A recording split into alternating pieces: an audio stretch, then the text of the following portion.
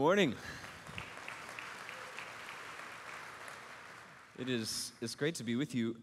Many of you might not know who I am, but I actually first came to your church when your church wasn't here.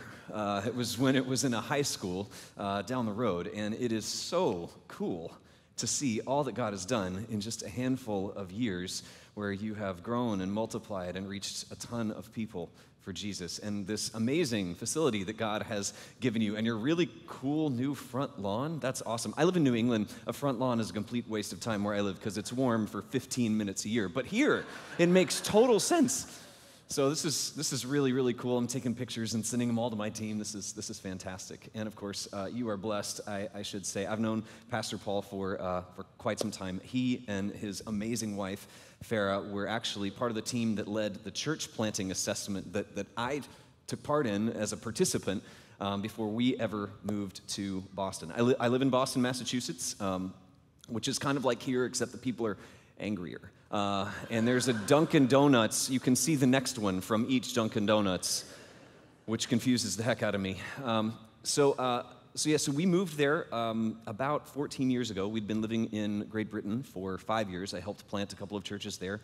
Got bitten by the church planting bug and by the nerdy kind of academic bug, and so we moved to Boston to help people find and follow Jesus. The first congregation that we planted of Aletheia Church, which is the name of the church that I pastor, is right in Cambridge, Massachusetts, about half a mile between Harvard down that way and MIT down that way. So I bid you greetings from the People's Republic of Cambridge, Massachusetts. It's nice to be here in America again. If you have a Bible, you can open it up to the book of Habakkuk. If you don't know where the book of Habakkuk is, you can open your Bible up to the book of Table of Contents and find the book of Habakkuk. And while you do that, what I'd like to do is introduce my family to you. I'm a collector of people, and these are some of them. The first person that I managed to collect is my wife. We are high school sweethearts. I met her in math class. She was in the front row. She got an A. I was 3 rows behind her. I got a C. But I did get her, so I won. And then we started making disciples the old-fashioned way. My oldest child on the top left, that's a time-release joke. It takes a minute to get around the room. Oldest child on the top left is Alana. She just graduated from high school. She's amazing. Yeah, you can clap for that. Mom and I are like, up top, we did it.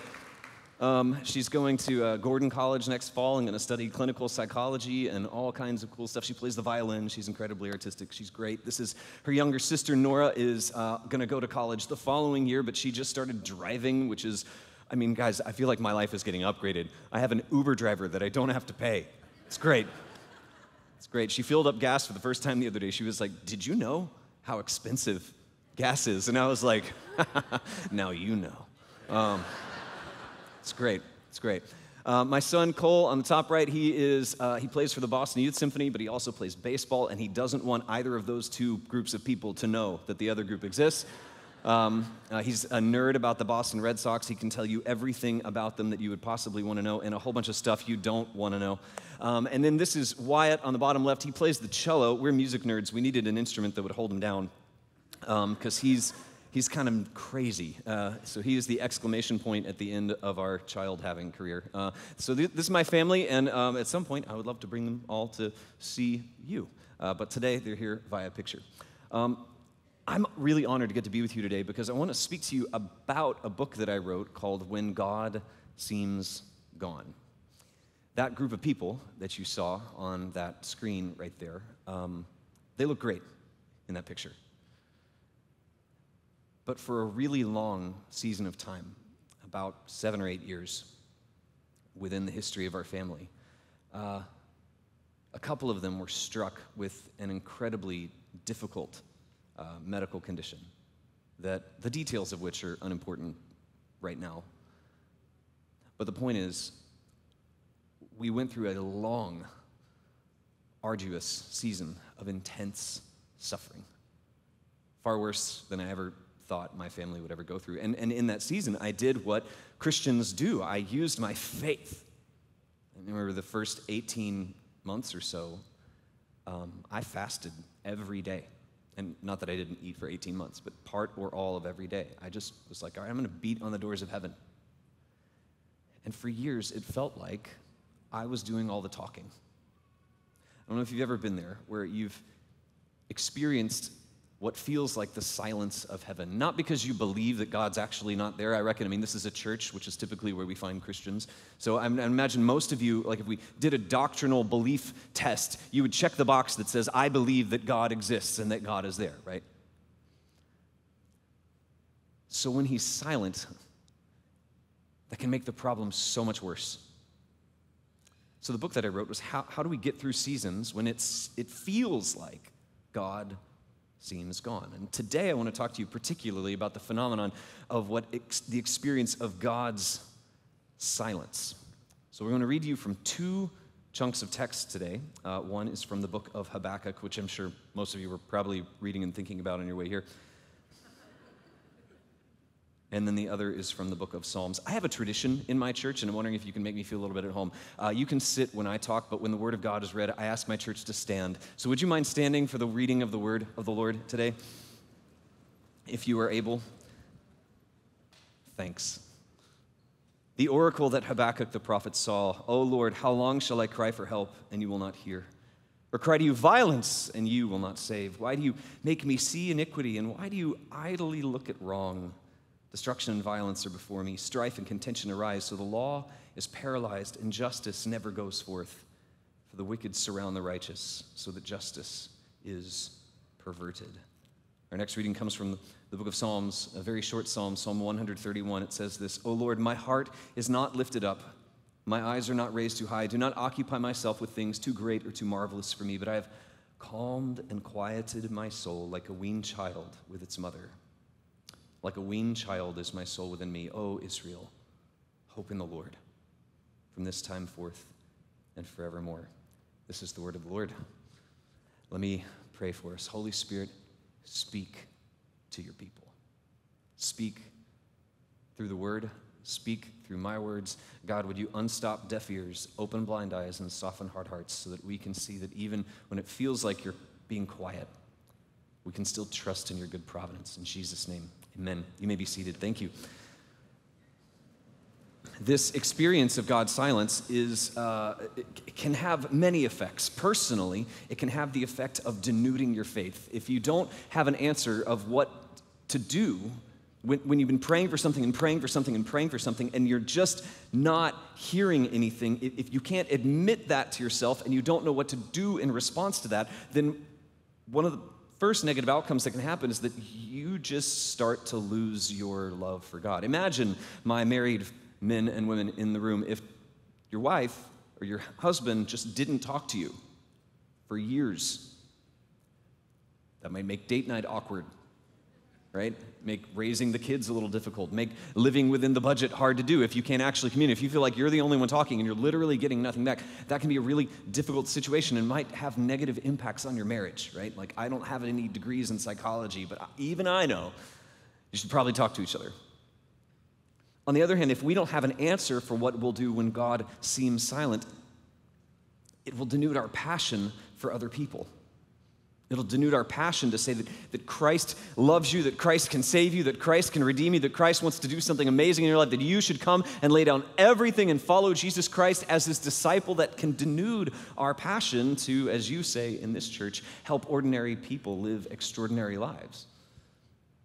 Because if you yourself aren't too hot on God, then your invitation isn't going to be all that compelling.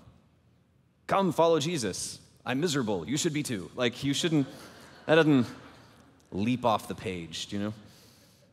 So what do we do when God seems silent? In this text that we read, we actually get some real clues. Now, about the book of Habakkuk. Habakkuk is kind of a nobody. We don't know anything about Habakkuk except that he's a guy named Habakkuk who wrote down his prophetic lament to the Lord. Habakkuk, he just shows up in the text, and then he's gone.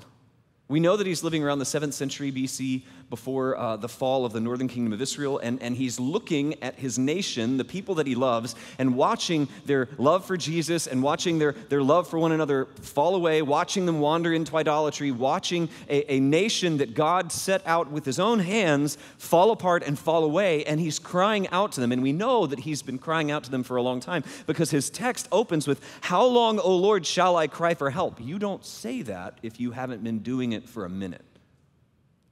My man hasn't been praying like, "Lord, just before I eat this meal, also help my nation." Amen. That's not. He's been in a place of prayer that you have to hurt to go to. He's been in a place of prayer that only pain and challenge and an insurmountable obstacle can get you to. And I got to tell you, like, some of you are really young, and you're like, "Well, I've never been there." Let me prophesy to you for a moment. It's an oft overlooked promise of Jesus. In this life, you will suffer. I know none of you have that on your cool Christian tattoo. No coffee mugs with that one, no bumper stickers in the parking lot. In this life, you will suffer. Have a nice day. But as a promise, he said you will.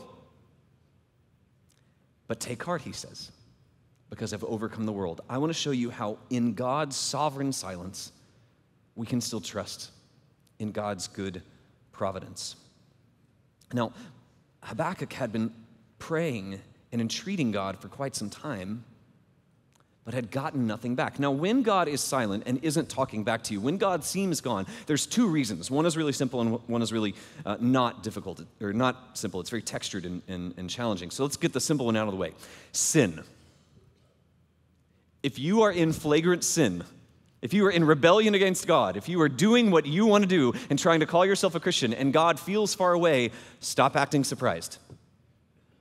Stop acting surprised. If I'm flagrantly sinning against my wife, right? If I step out, if I spend all the money, if I commit adultery, and then I act surprised that she doesn't want to chat with me or go on date night, you're going to act surprised that I'm acting surprised, right? But I'm constantly surprised how many people in my own church, I'm going to tell on them because they're not here right now, how many people in my own church will come to me and say, "God feels far away, Pastor, what do I do?" Okay, well, tell me, are you reading the text? Are you praying? Are you in a small group? No. Okay? How's your participation in church? Well, I come to church every, vernal equinox or something. I show up whenever, and I'm like, okay, well, you're not doing the things Jesus wants you to do. You're not saying the things he wants you to say. You're not reading the text that he left for you, and you're not following him with his people. And you want me to answer the question why he seems far away. I feel like you can do that. And my prayer at this moment isn't going to help you all that much unless it's followed by repentance on your part. So I just got to say that up front as a disclaimer. If God seems gone and you've left him, that's why. But that's not what I wrote the book about. If you're trusting Jesus, and you're showing up, and you're serving on one of these teams, and you're in your small groups, and you're seeking God, but you're just walking through something super challenging, and God seems gone, what are you going to do then? That's what I want to show you, that when God seems gone, in his sovereign silence, you can still trust in his good providence. Now, what do I mean by sovereign silence? In this case, what I mean here is that God is intentionally withholding his voice for a season from a guy like Habakkuk because God wants to show Habakkuk something that he could not otherwise have shown him. God is never only doing one thing. God's silence is never accidental, and it's never because he's giving you the silent treatment. He's not like you, right? You've all done this in a relationship. You're mad at somebody, your friend, your spouse, whatever. They come in and say, "Hey, what's wrong?" You're like, "Nothing." And you look longingly off into the distance, like you're about to break out in some Broadway song about what is in fact wrong. And then you just don't talk. God's not doing that, okay? He's not a drama queen or king. No, God's sovereign silence is meant to do something and build something within us. It's sovereign because it's filled and pregnant with intentionality and with purpose, even when we cannot understand what it is, because God is doing something in the long game. You've got to understand that God is always working a trillion angles. Even in the situation of sickness in my family, or even in the situation of difficulty in your job, or the challenge you might be having with one of your children, or the difficulty that you're experiencing, and whatever it is that God has called you to do, in those moments when you're praying and you're not getting the immediate voice back, it might be because God is doing something in you beyond what you were able to see and understand. And that's exactly what God's answer ended up being to Habakkuk. In verse 5, which we didn't read, God actually answers back. I wonder if Habakkuk expected this. Probably not, which is why he wrote it down. He's been out and complaining, lamenting, having a chat, a yell with the Lord, talking to him about his nation. And finally the Lord says, all right, look among the nations and wonder and be astounded, for I'm doing a work in your days that you would not believe if you were told. Now, some of you recognize that verse, right? Not at me. Oh yeah, I'm doing something in your days that you would not believe if you were told. That sounds exciting, right? It wasn't. It was awful. What God was doing, if you read the rest of the book, is sovereignly raising up a nation called Assyria to come and discipline his people. Do you think Habakkuk could have possibly understood that? Do you think Habakkuk could have possibly understood that he was doing that in order to discipline his people so that they could go into exile, so that they could feel what it would feel like for them to go back into the exodus that God had delivered them from, back into slavery that God had delivered them from, so that he could set up all of the historical conditions necessary to bring about Messiah? No. I recently, last month, was doing my taxes. Me and TurboTax having a date, just me and Uncle Sam hanging out in my office upstairs in my house. And my youngest son, Wyatt, came up and he was like, Dad, I want to hang out. I'm like, man, I would love to hang out with you, but I'm currently hanging out with the tax man, so we'll hang out later. All afternoon. He's like, Dad, come on, what are you doing? When I was asked by him, what am I doing? Do you think I could have answered him very detailed? Do you think I could have taken out my, 100-plus page tax return, why is it so complicated? I'm a pastor. It shouldn't be, anyway. If I'd sat him down with my tax return and explained carried interest and amortization and taken out the tax code, which is 5 times the length of Holy Scripture, and referenced all the laws, and actually explained to my 11-year-old what I was doing, do you think he would have gotten it? No. But how often do we do this with the Lord? How often do you and I say, look, I'll trust you, just show me your work. God, where are you? God, what are you doing? God, I need. Oftentimes we come to him wanting the answer of his explanation, when what we really need is the experience of our own growth and sanctification and trust in him, even when he does not give us the immediate feedback that we once experienced in that powerful moment of worship, or that we once experienced at that time that we got saved or filled with the Holy Spirit. And we want the same experience because we want the dopamine hit and the nice warm fuzzles and the liver quiver or whatever it is that you think is spiritual, but is probably just a really well-mixed kick drum. Whatever that is, we want that. And we're mad when we don't get it. And maybe, just maybe, God was developing me into a different kind of man in those years. And maybe, just maybe, in those moments when God seems like he's not answering in the way that you want him to, maybe it's not angry silence or bitter silence. Maybe it's sovereign silence. Because in God's sovereign silence, we can still trust in his good providence. God was still governing all of the affairs of global politics. God was still governing all of the affairs of the ancient Near East. God was still getting his will done, his plan to bring Messiah, his plan to save the world. God was still at work, even when he seemed absent. I need you to hear this, Rivers Crossing. Because if you don't, it'll be really hard for you to do this mission that your church has printed everywhere. You can't call people to an extraordinary life if you tell them it's always going to be up and to the right. It's always going to be awesome. Yeah, come to church, come to Jesus, and whatever you're experiencing now, it's just next year is going to be more money and a better body, and eventually your hair could even grow back. Just let's go. My hair has gone before me to prepare a place for me. That is my bald pastor joke. It is the one I own. You are welcome. God's sovereign silence is just that. It's filled with purpose. And we have to be able to say that when our friends when our neighbors, when our nation suffers. And God maybe is doing something that we frankly wish he wouldn't do. In God's sovereign silence, we can still trust in his good providence. That is how Habakkuk ends. By the end of the book of Habakkuk, we don't get Habakkuk having been given all of the answers that he wants, but he lifts up his voice and he says, I trust you. That's what we get in the book of Psalms. Psalm 31, or 131, that we just read, O Lord, my heart is not lifted up, my eyes are not raised too high. I do not occupy myself with things too great and marvelous for me, but I've calmed and quieted my soul like a weaned child with its mother. Like a weaned child is my soul within me. This is the kind of picture that every mom gets. When that baby is new, cry, immediate response, cry, immediate response, cry, immediate response. But at some point, that child is going to have to learn that when it cries, it can't have mom right away. Because if it doesn't, it will turn into an adult who can't handle it when he or she doesn't get what he or she wants.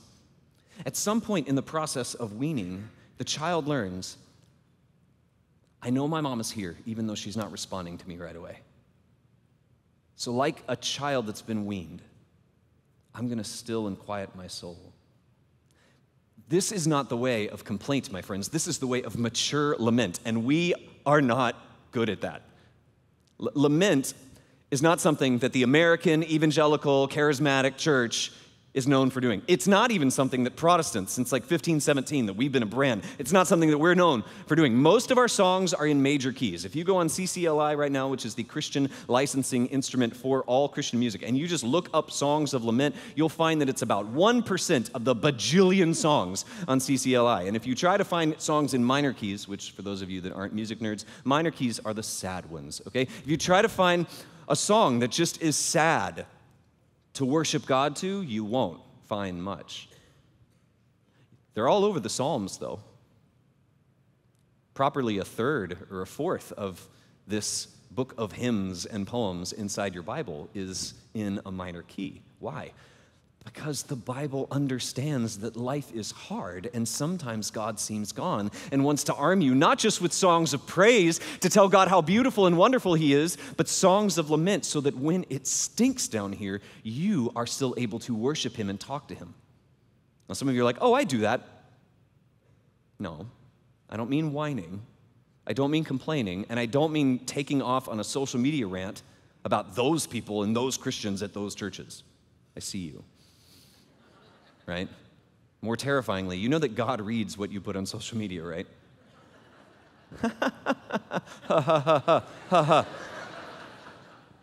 Laughs awkwardly. Move on, Pastor. All right. Yeah, we've got to learn as a people of God. I've got to learn as a man of God that I can, even when God seems silent and I'm not getting the feedback that I wish I was getting, I can come to him with lament and go, God, this sucks. I hate this. I don't understand this. And I could really use your voice right here. My words are doing nothing. My help is doing nothing. My strength is doing nothing. My faith is doing nothing. I need the guy who spoke the stars into all existence to come and speak to this problem, please.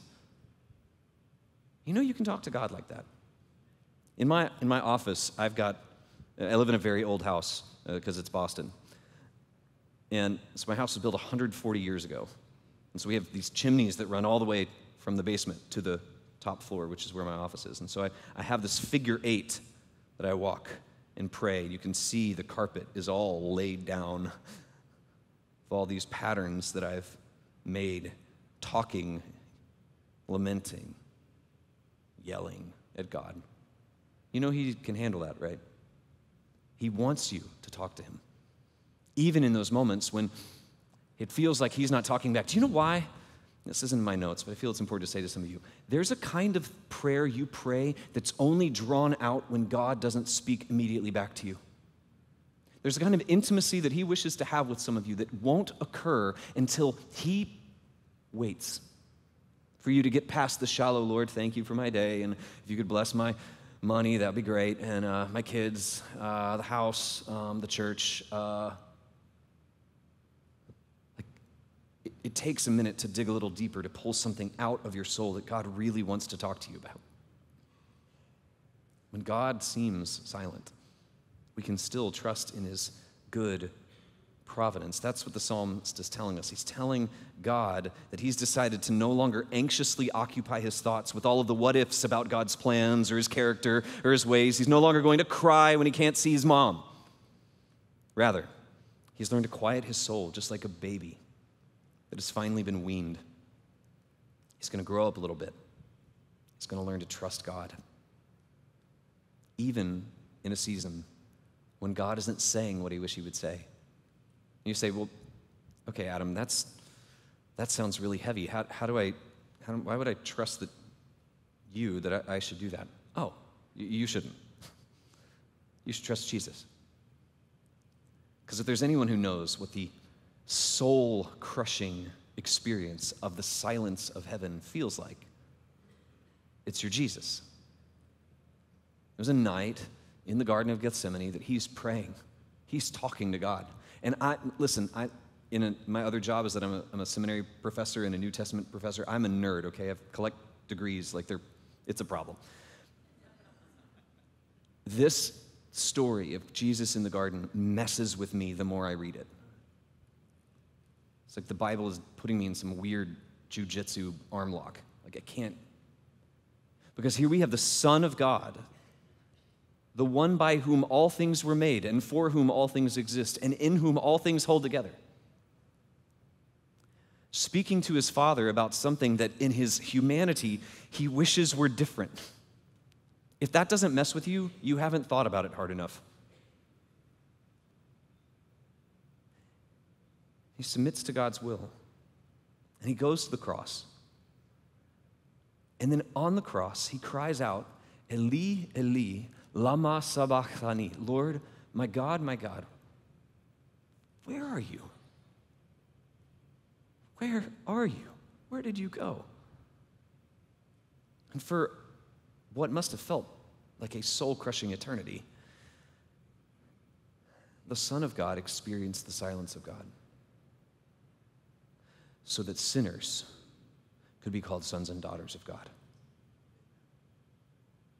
I'm not suggesting for a moment that the Trinity broke or something like that, because if Jesus is quoting Psalm 22, and at the end of Psalm 22, he says very, very clearly that this crying out is to be done in faith to the God who hears and delivers.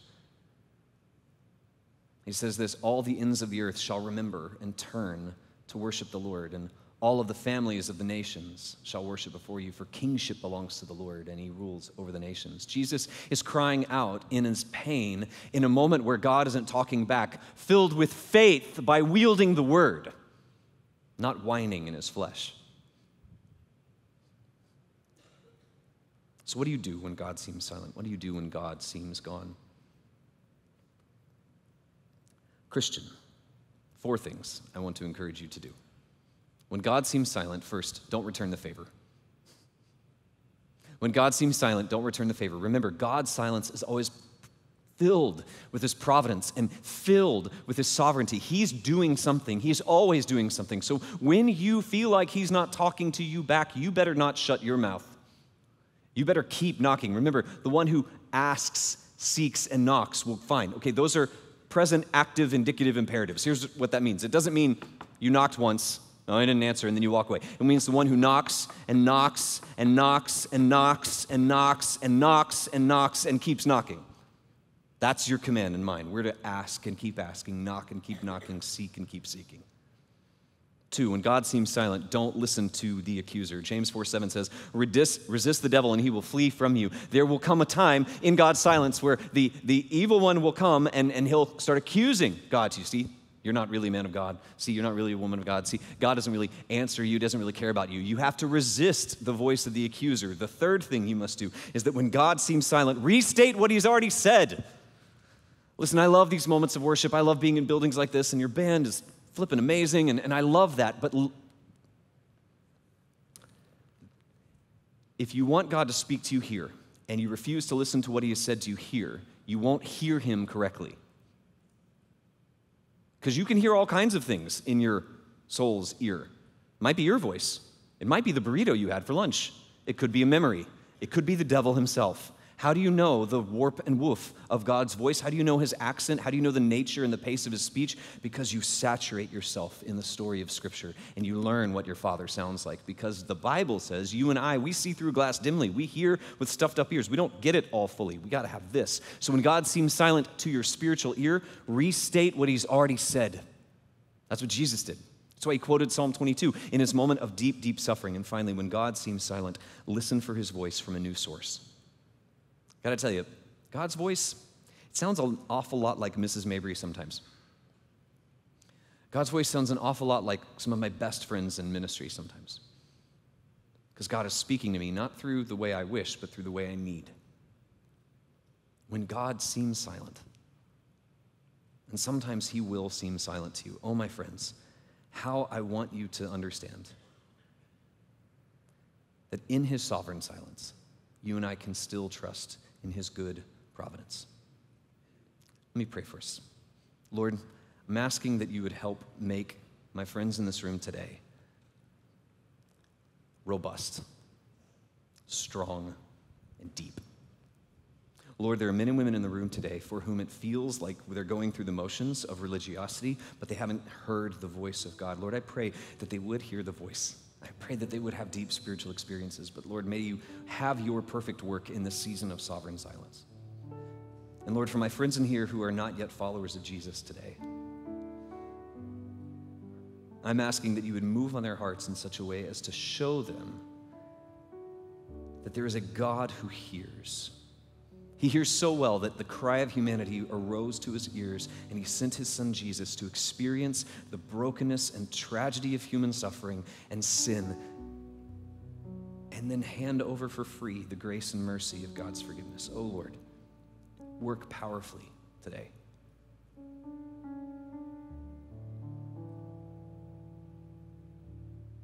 Move in this room. I pray in the name of the Father, and the Son, and the Holy Spirit. Amen.